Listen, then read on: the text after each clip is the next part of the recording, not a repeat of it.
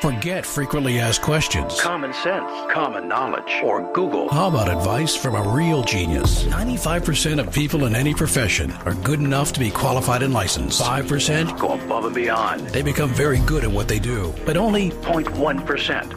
are real geniuses. Richard Jacobs has made it his life's mission to find them for you. He hunts down and interviews geniuses in every field: sleep science, cancer, stem cells, ketogenic diets, and more. Here come the geniuses. This is the Finding Genius Podcast With Richard Jacobs.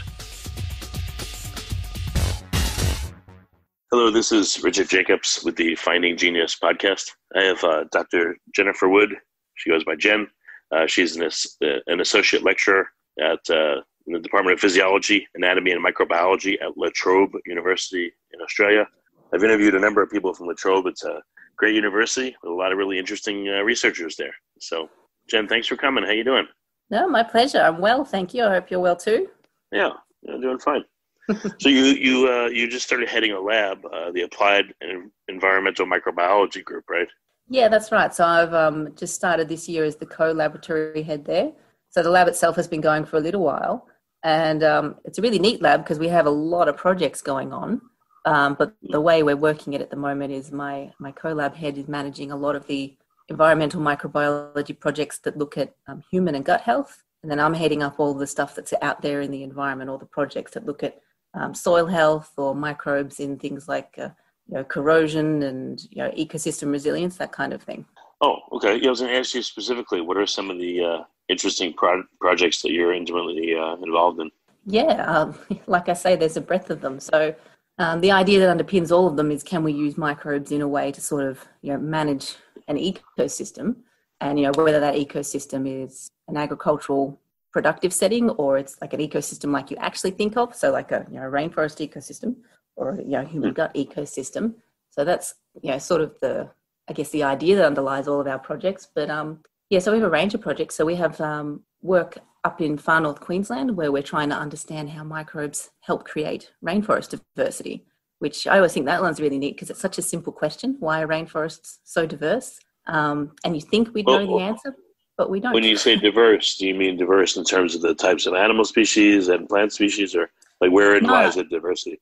Yeah. So I'm talking specifically here about the actual plant diversity. So you think of most sort of plant communities, you're going to have maybe one or two dominant canopy species, whereas in the rainforest within a hectare, you can have up to 100 different species of canopy plant, and somehow they're all interacting with each other and in some kind of balance so that nothing ever really over-dominates the others. And so we're working with this long-term field site that's up in far north Queensland. It's been there for 50 years, and they actually tag the trees and have been following their life histories for that time right down to the little seedlings. And what they've realised is that, so in the seedling bank, you do have species that can dominate, but something happens between the seedling bank and the mature rainforest that sort of evens out the playing field, and you wind up with this really diverse plant community. And the guys doing that research realised that the diversity happens right down when the plants are little. So somewhere in that sort of seedling to sapling stage. And there's a lot of evidence out there now that it actually could be soil microbes that are helping, govern that diversifying process by sort of non-randomly killing off the stuff that looks dominant in the seedling bank, but allowing the rare stuff to sort of grow unchecked. And in that way, you sort of strike this diversity in the plant community. That's why we get rainforests that look like they do. So that's always really fun research if you can get up there and it's not raining when there's there's no leeches everywhere. In other environments, all right. So first question, in a rainforest, then are they particularly resistant to invasive? Do they have invasive species? Like they may be very diverse, which is great, but do they have resistance to change? Are they stable as well? The rainforest plant communities? Yeah, the entire rainforest itself, the plants, everything. Yeah. Yeah, no, look, they seem to be reasonably resistant to change. There is a lot of, there are tropical invasive species, but largely they don't seem to be impacting it's difficult for them to get a foothold within the mature rainforests, mostly because it's so dark in there. I mean, they're already really established communities and it's hard for something to take a foothold. Well, the reason I ask is maybe there's a trade-off. They're very diverse, but the trade-off is they could easily be disturbed, or maybe there's not that trade-off, Yeah, there could be. And it will be interesting to understand. There's certainly life history trade-offs to being a rainforest plant. And it's interesting you say trade-offs, because trade-offs is actually how we're interested in understanding these microbial communities. I suspect the trade-off, and I'm not a plant ecologist here, may come in the re-establishment of the rainforest. So we know, after a disturbance event, you get a very different looking sort of secondary rainforest, at least initially, and I suspect that's probably quite prone to change. And, and so that's kind of one of the areas our research is in, is with climate change, we're starting to see some of our rainforests catch fire, which isn't supposed to happen. They're notoriously... So rainforests are notoriously resistant to burning because they're so wet, but it's starting to happen that, the dry season's lasting longer and the fires that are occurring in the regions are, encroaching on the borders. I think not this year, but last year, there was a sizable portion of a Lamington National Park, which contains sort of a rainforest ecosystem, that got burnt. And we don't know how they're going to recover after that. And we don't know how the soil microbial community would recover after that, because these environments, they don't have a life history of dealing with fire like the rest of Australia seems to. So that's actually one space that we're hoping to put this research into, understanding the resilience and resistance to those kind of disturbances. Yeah, do rainforests go through, some places, again, they'll burn and then a whole new forest will come. But rainforests, how do they cycle? Do they just slowly, if you look at the fossil record or, ancient ones, again, how do they cycle? How do they, once they disappear, they're gone forever, or what? Well, that's the kind of thing we don't really know. So, I think the Daintree in the far north Queensland is one of the oldest rainforests in the world, and it hasn't been burnt. So we don't know how it would. So the rest of Australia cycles really well with fire because it's adapted. The community that grows back after fire will look a bit different initially, but eventually return to what it was before. But we have absolutely no idea how rainforests will cope with it. This is kind of, a new frontier for them. So, it's a great question. It's one we're hopefully trying to answer. Okay. And earlier when you were talking about a lot of plant diversity in your rainforest, maybe that's because, I guess to put it simply, life is easy. There's an abundance of water and other nutrients and all that. So therefore it's like the internet, the bar is low to get on the internet and run a business. So maybe it's like that in the rainforest, and that's why there's more diversity. Maybe in more difficult circumstances, only a few winners will emerge. Possible. But it's not as easy as you would think. So certainly from the environment perspective, the rainforest is really conducive to plants. You've got limitless light and limitless water, as you say, but the competition within those plant communities, I think, can get pretty brutal.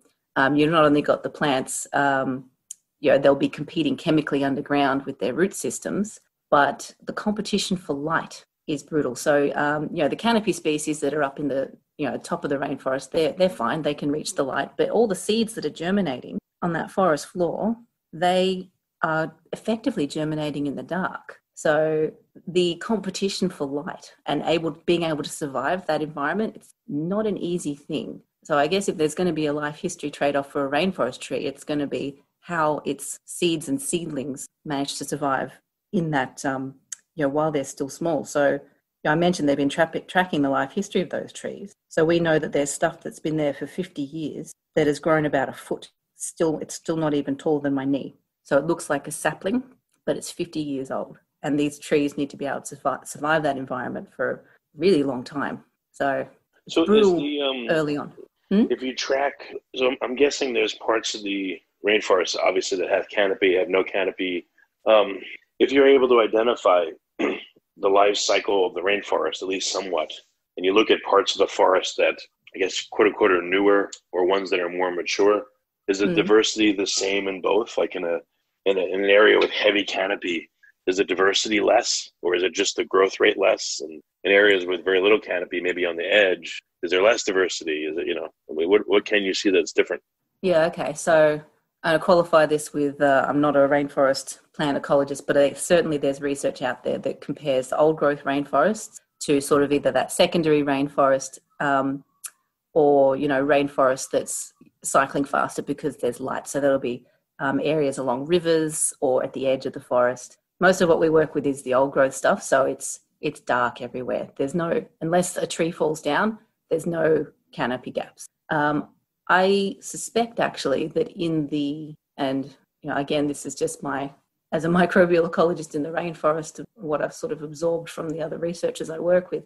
I think actually that the areas where you have canopy gaps, not canopy gaps, but more access to light, you might actually have a bit less diversity because it gives an opportunity for one thing to get a foothold fast and take over, at least in the short term. It seems like in the old growth forest where the canopy is quite established, all of the canopy trees are sort of in some kind of balance that's happened over time.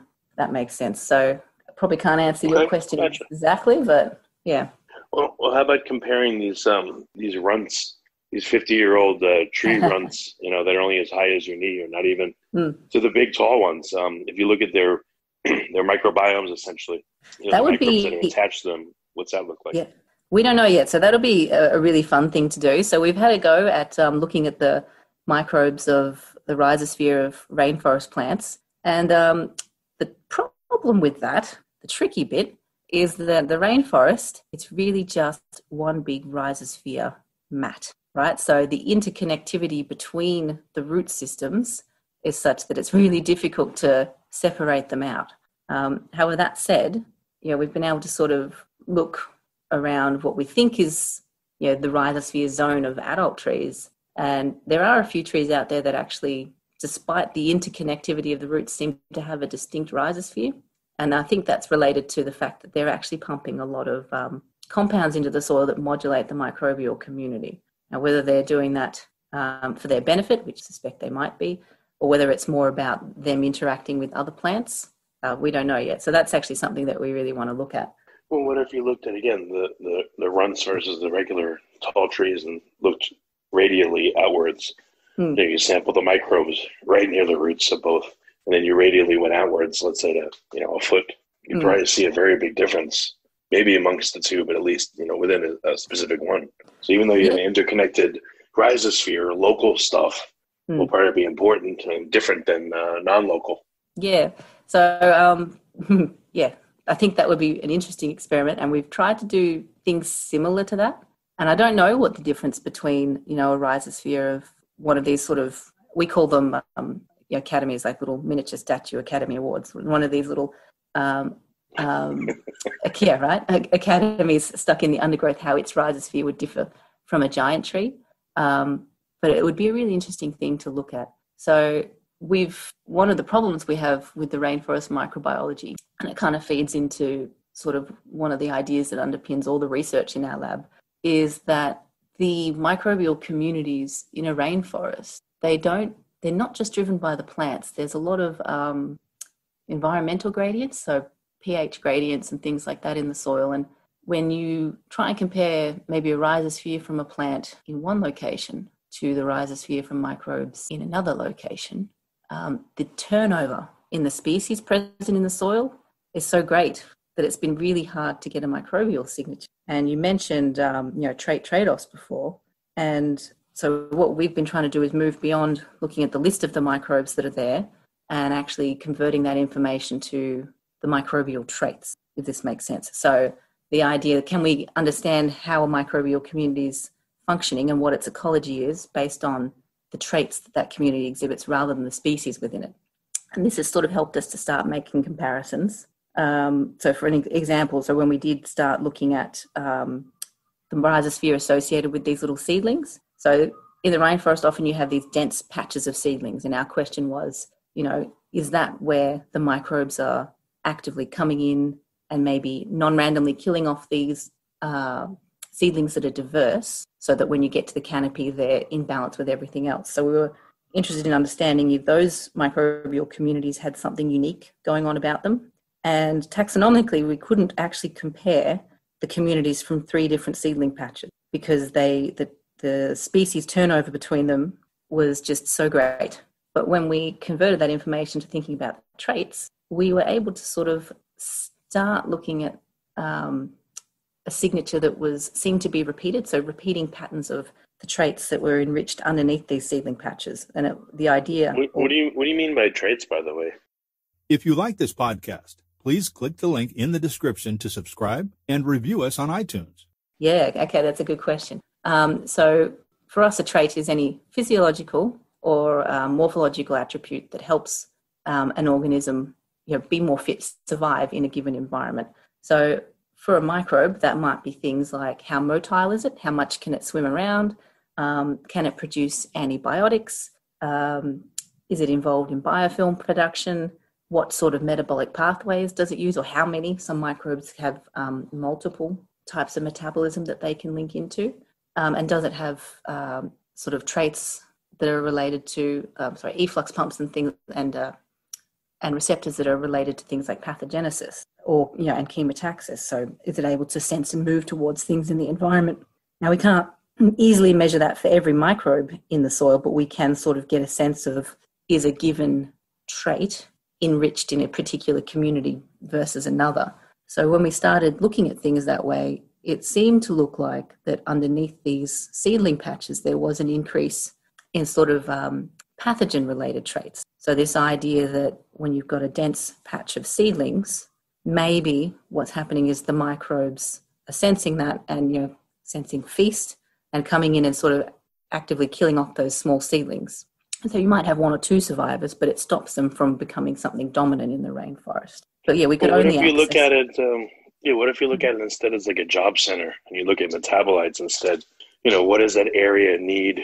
What's like the common molecules that are traded back and forth by the different, plants and microbes, et cetera, that help them live, and look at it. Okay, well, there may be different microbes and species coming in, but they're still producing the same, molecules and metabolites that the other organisms in that area need. Again, looking at it as like a job center instead, and different microbes can fill the jobs.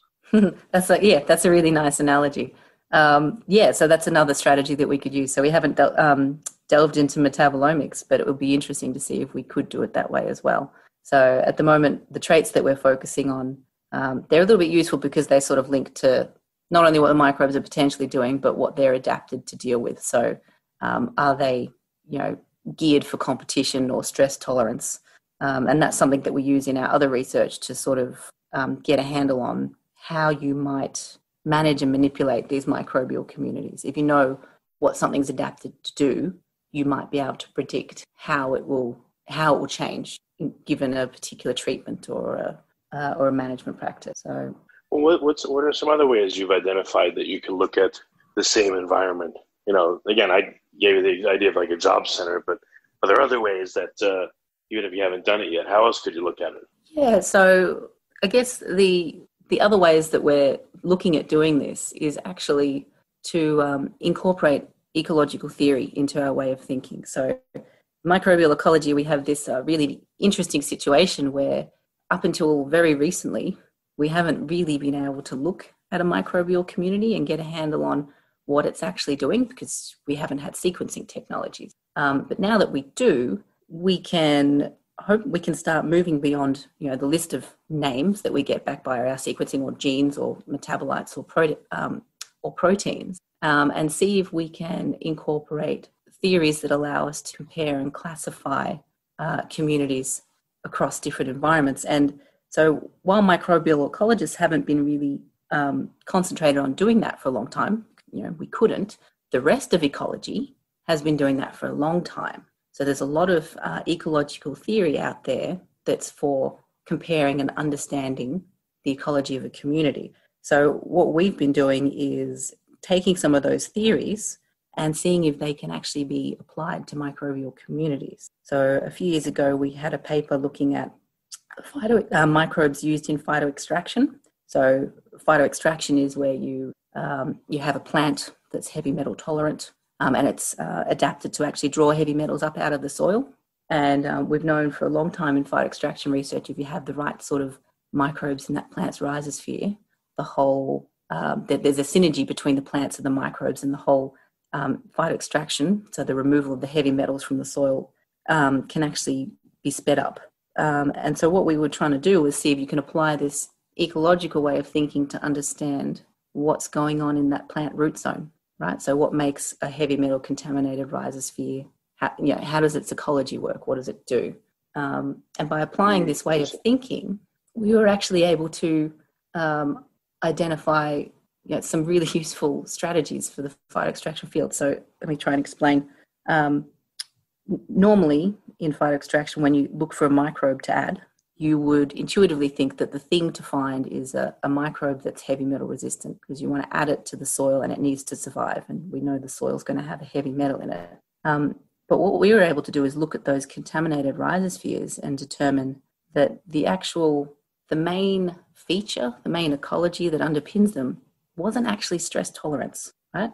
It was a microbe's competitive ability. That's what determined whether or not it was going to get into the rhizosphere and establish. And now, obviously, heavy metal tolerance is a bit important. You've still got that as a factor in the environment. But we were able to, microbes vary in the way they deal with heavy metals. And what we identified was that there are a couple of classes of microbes, so the Sphingomonadales and the Sphingobacterales, that have altered cell walls. And it seems like maybe they were more efficient at dealing with toxicity due to cadmium was a heavy metal we were looking at specifically. So they didn't need to, so it seemed like they had a bit of an intrinsic resistance to it due to the unique structure of their cell wall. So it made them more competitive in that environment because they weren't diverting resources to trying to detoxify their cell. They were just able to grow. And indeed, they were the microbes that were starting to establish and take over in the contaminated rhizosphere. So what we found was this strategy that people have been using for a couple of decades now to find a microbe to add in phytoextraction was on the right track, but a little bit flawed because we were looking for microbes that could survive in heavy metal contaminated environments. But what we actually needed to find was microbes that can survive and outgrow, so outcompete other microbes in that environment. So, that was a really neat... So you mean it's not enough to just not be killed by a heavy metal contaminant?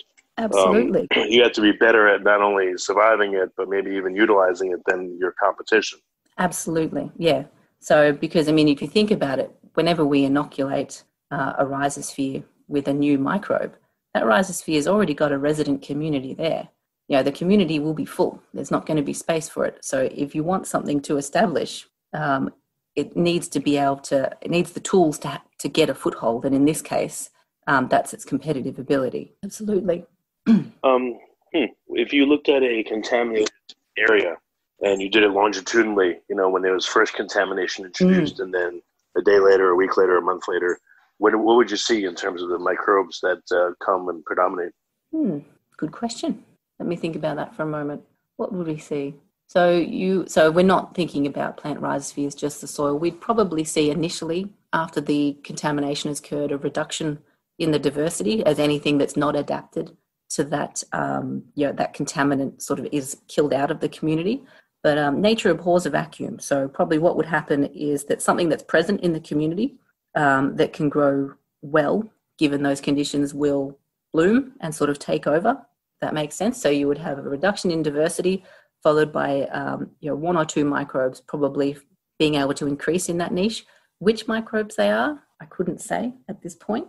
And then, down the track, it would be a question of, do those microbes manage to maintain their hold on that community? So there's a trade-off between being able to grow fast and being able to compete well. So after you've perturbed the environment with a contaminant, you might have the microbes that grow really fast take over because there's a space, but whether or not they're competitive enough to maintain their foothold for a long time will depend on what else is in the community and what adaptations they have. So those... do you have any sense that microbes that are already there locally would first... of course they would first attempt to get used to the contaminant, but is it nomadic microbes that wander in from an outside area that appear to be more successful, or is it ones that are already there that adapt to become successful? Is there any preference, you think? Yeah, no. So most microbes in the soil have strategies to deal with contaminants. So most of them have efflux pumps to be able to remove heavy metals from their cell. So as you say, the local microbial community will be able to, survive and establish. My suspicion is, over time, what will happen is you'll get micro variation in the adaptiveness of that community that's already there, rather than have something else come along, either being dispersed by the wind and being able to establish in that community. So unless, of course, someone gave it a big help along, by actually inoculating it in droves. So I think it's actually quite hard for microbes in the soil, which is a pretty brutal environment for them, really, to be able to disperse to and establish really well, certainly in a way that they would take over.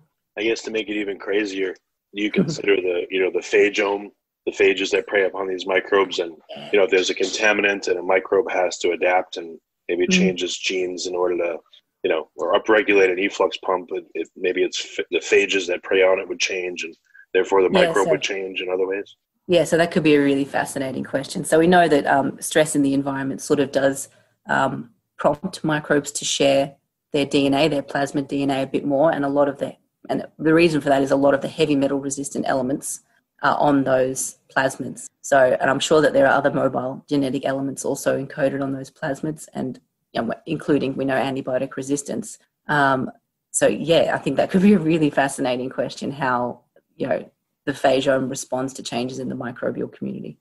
I don't know. I'm just trying to make it so complicated.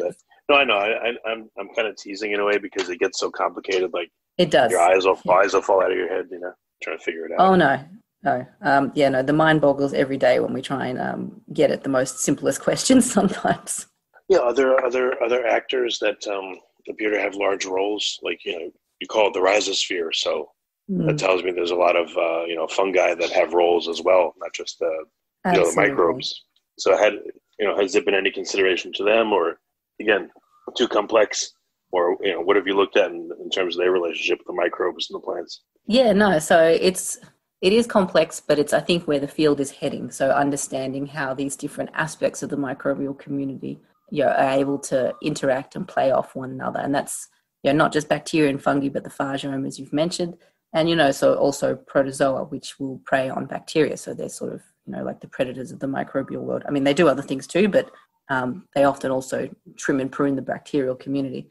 In terms of sort of the heavy metal contamination, it's quite interesting because it seems that the fungal and the bacterial components of the community behave very differently. So fungi seem to be more intrinsically resistant to dealing with heavy metals. So if you asked before what happens after you contaminate an environment, the bacterial community changes a lot, but the response of the fungal community seems to be a lot slower and a lot more muted. And so we don't know at this point what that means in terms of how they play off one another, but it would be an interesting thing to look at. Okay. What are there any tools coming online that you think are really going to shed light on all the different experiments you could do? Any other omics that are coming, or any big movers that'll improve things? Yeah. So I mentioned before looking at microbial traits, right?